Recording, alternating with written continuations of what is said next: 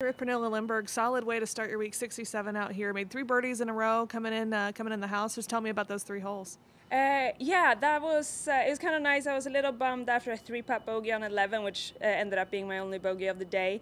But yeah, just hit it in close on 14 and 15 reachable today. I chipped it in close, so it was kind of 2 easy birdies, and then rolled in another one on 16. And you know, it can go so quickly in golf. You kind of feel like you have like an okay round going, and then just 3 holes later, you're like, okay, this could be really good.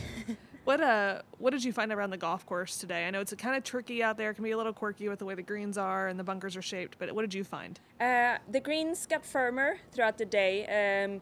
You know, just compared to some shots I saw when I got here this morning for the girls that were playing in the morning, it for sure looked a little bit firmer towards the end there.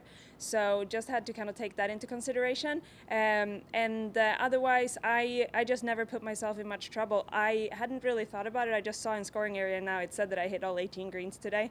So that obviously helps. I wasn't always hitting it as close to the pin as I wanted, but at least with a putter in my hand, I stayed out of a lot of the tricky bunkers, etc. What's the key to hitting greens out here, especially with, you know, I know Poana when you get on it, that's what really affects the putting, but with the firmness, maybe the shift and how your ball reacts, like what's the key? Good ball striking. Yeah, no, I've felt for quite a while that I'm in good control over how I'm hitting my irons, so you know, I'm just gonna keep doing that, because yeah, if you're striking it good, you know you can, you know, get the ball to stop and control it and shape it in there. But yeah, if you're struggling with your ball striking, you can easily end up in the wrong spots. Then just finally, obviously got the late draw today, early draw tomorrow. Anything you learned today that you'll apply to tomorrow?